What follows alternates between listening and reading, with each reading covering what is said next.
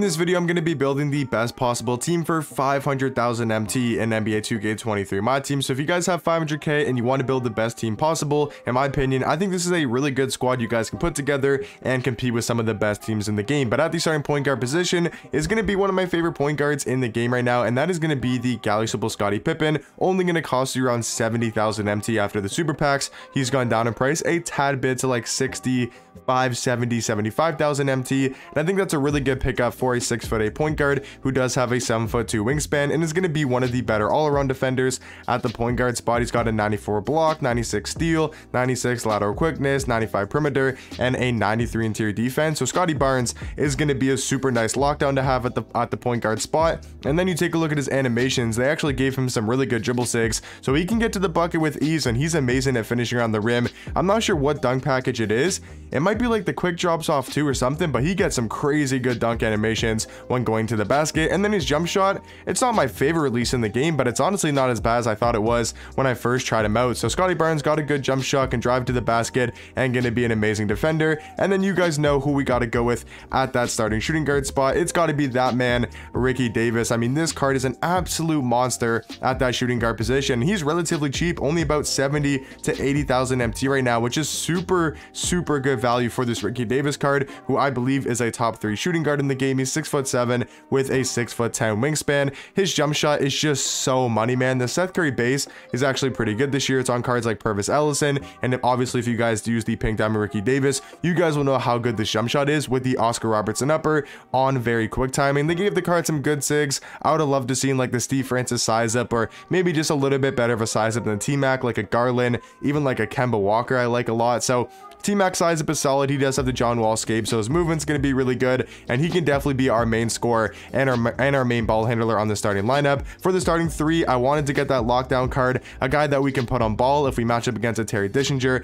If we match up against a T-Mac, we can put this Galaxyable Jonathan Isaac on him, and I feel like, you know, I don't think we can stop Terry Dishinger or we can like completely shut down T-Mac, but I think we got a decent job. I mean, Jonathan Isaac, unless you're talking about Bill Russell, is probably the next best guy after Bill to be able to put on ball and stop those really good shooting guards. Even cards like Ricky Davis, if you match up against Ricky, you're going to want to put either Scottie Barnes or Jonathan Isaac onto them to really help out in the defensive end, because Isaac is one of the best on-ball defenders in the game, being 6'11" with a 7'2" wingspan and having some of the best defensive stats and badges in the game. He's got a 98 block, 95 steal, 97 lateral quickness, 95 perimeter, and a 95 interior defense. You take a look at the jump shot. I mean, not a bad release. I think it's a solid jump shot. Can definitely green in that catch and shoot situation. And then dribble sigs, he's just going to move like a Kevin Durant card, which is not terrible for your defensive small forward and a guy that's really just going to be on the court to play lockdown defense. Now his price is fluctuating a lot right now. The cheapest I've seen him is about 65k. He might honestly be even a little bit lower, but we'll just say around 65 to 70,000 MT. He might be even more than that depending on the market, because it is fluctuating a lot with the new super packs coming out. At the power forward position,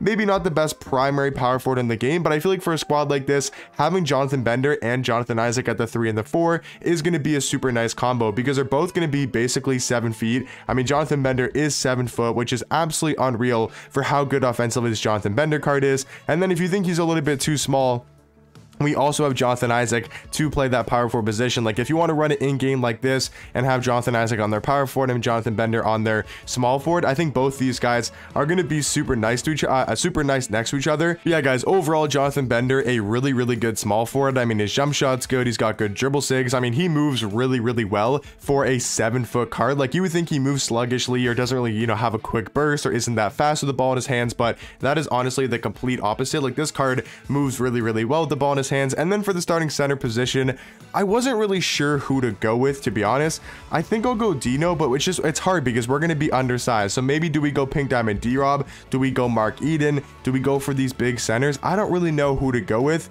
I think I'll go with Dino. We are definitely gonna get, you know, mashed a little bit. So what I will say is if you guys are building this squad and you're going with Dino at the starting 5, make sure that you have Mark Eden in your, you know, last 3 spots. Make sure that he's on this team somewhere. So if we do match up against, or if you do match up against a Yao Ming, you match up against a Taco Fall and you're really struggling on defense, you can bring Mark Eden in and he can definitely contain those Yao Ming type of cards. But that's going to be my starting lineup for the best 500,000 MT squad builder. And then off the bench, we got some really good cards. I'm not gonna lie to you guys, like Luke Walton being our backup point guard is super nice to have. I mean, he's only about 25k, and for that price tag, Luke Walton is one of the better value cards in the game, being a 6'8" point guard, has really good defensive stats, including a 92 steal, 94 lateral quickness, 92 perimeter, 92 interior defense. He's also got a very capable jump shot and can be your main ball handler off the bench. Now, there's a couple different cards we could go with at the backup too. If you guys have been logging in every day, 1000%, if you guys got this Glenn Rice card, make sure to play him at the backup too. I think both these shooting guards in Ricky Davis and Glenn Rice would be amazing to have on this squad. Now, if you don't have Glenn Rice and you didn't log in every day, which I do feel kind of bad because Glenn Rice is an absolute beast at the shooting guard spot, but there's a bunch of different names you can go with for cheap. If you want to go Herb Jones, if you want to go maybe Al Horford because he's a 6'10" shooting guard, you want to go for one of the free cards like Justin Jackson, he's a really nice 2 guard, Cam Reddish, all of those guys are really nice. I think for this squad, I will go with Herb Jones just to give us that lockdown defensive presence.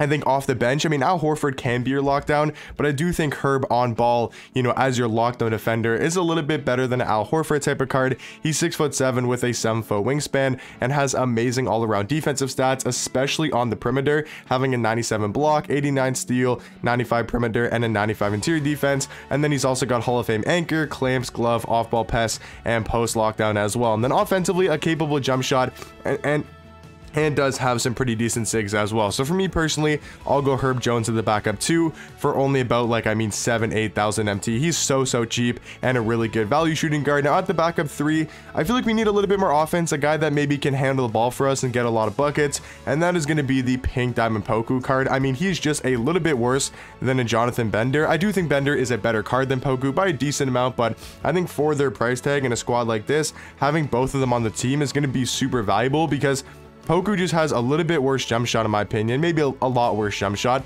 but it's not that crazy of a difference. And then his movement is going to be just as good as Jonathan Bender's, maybe not as good, but it's going to be very similar. And this card can move, he can knock down threes, and overall be a very solid defender. And then for the backup 4, I feel like we need a little bit more defense and size, and that is going to be Gally Supple Evan Mobley, who's going to be a very good interior defender. His player model maybe isn't the best in game, but if you look at the card stats and badges, he's 7 foot with a 7'4" wingspan. He's got a 97 block, 90 steal, 90 lateral quickness, 92 perimeter, and a 96 interior defense. And then he's got tons and tons of good Hall of Fame defensive badges like anchor, rebound chaser, box out beast, brick wall, challenger, chase on artist, clamps, interceptor, menace, pogo stick, post lockdown. Yes, offensively, I know his jump shot really isn't great, but you can move with the card a little bit. He can knock down threes wide open, and he's also got 90 speed, 90 acceleration, which is going to be fairly fast for your power forward. And then to round off the squad at the backup center position, once again, not too many great budget centers in the game, so I feel like we got to go for this Diop card,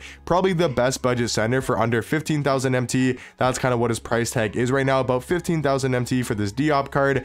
And yes, he's not the greatest center in the game, but he does have a really good jump shot, and he's going to play defense. He's 7 foot, 7'4" wingspan, has an amazing wide player build in game, being 300 pounds means he's going to have a really good wide player build, which is going to really help for getting those defensive stops inside the paint. And then he's also got a 94 block, 94 interior defense, and also a 94 strength as well. But easily the best thing about this Diop card has to be the jump shot. The Chris Bosh base and the Oscar Robertson upper on quick timing is super easy to green in my opinion, and a lot better of a card than Eddie Curry or a James Wiseman. So if you guys have 500,000 MT to spend, I do think this is the best possible team you guys can build. But make sure you guys are adding in free cards. Like I said, if you guys have Glenn Rice to use, you logged in every day to get this card, 1000% make sure he's playing in this lineup. If you guys have, Kevin Garnett, you have Gally Supple Yee, you have maybe even Olo Candy, these type of centers, you guys can definitely run as well. And make sure you guys including as many free cards that you guys think are good in the game to obviously put on these squads as well. But hopefully you guys enjoyed the video